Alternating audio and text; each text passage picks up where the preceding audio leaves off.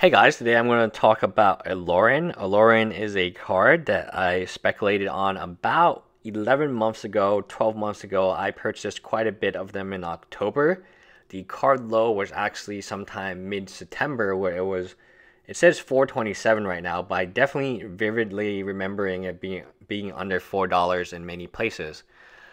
Now, Aluren, the fact that it went under $5 as a reserve list card, and that was the lowest point in time since recent modern sets.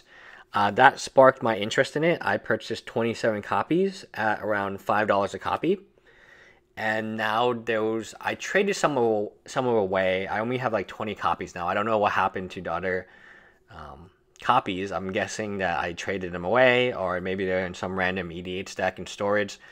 But assuming that I kept all 27 copies somewhere, I would have made a ton of money. I would have made a killing about, let me calculate that right now.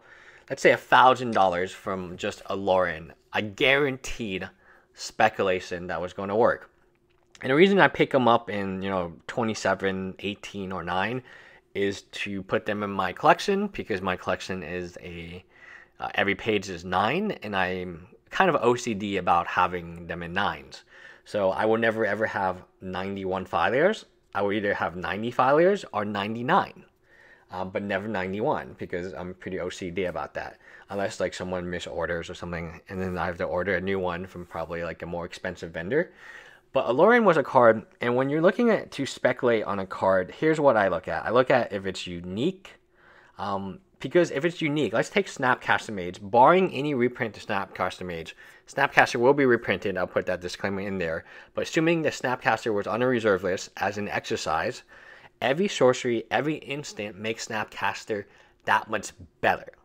So the worst Snapcaster is as a card is today. It's only going to get better because more instants, more sorceries are going to be reprinted every single set, and Snapcaster will benefit from that. Aluren is very much the same, and that's why I love the card. I will explain why I didn't buy more of it, although like in hindsight, hindsight's 2020. I should have gone a little deeper into Aluren's.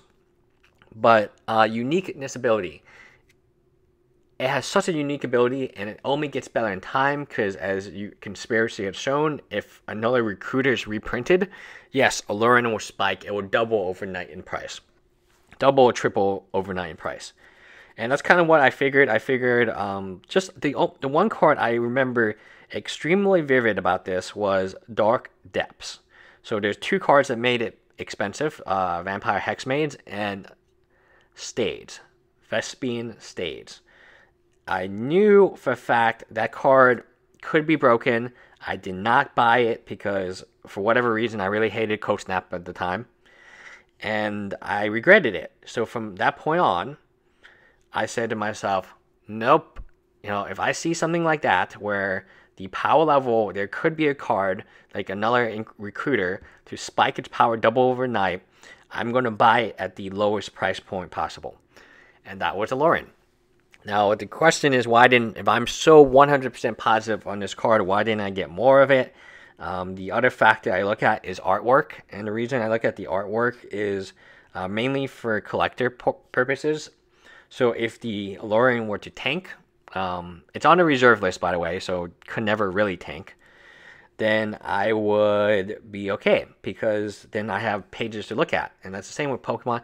I used to play this TCG game called Inuyasha, and the game went away, but I still enjoy it. I still enjoy looking at those pages of 5-star Inuyashas, and I get so much enjoyment from that regardless of whatever happens to the price, I'm going to be okay with it. And that's why I only bought 27 of it. I wasn't particularly impressed by the artwork on it. I mean, the artwork looks a lot better now that it's a $30 card, but at the time, I was picking up Phalias and Malera. Malera, by the way, is a $10 card from like $1 from when I speculated hard on her. And Phalia is now like an $8, $9 card. So those turned out well, but Aluren was definitely one that I could have bought more, but I chose not to, specifically because the artwork wasn't as attractive to me personally as a Phalia or a Malera. So that was it. Anyway, bye guys.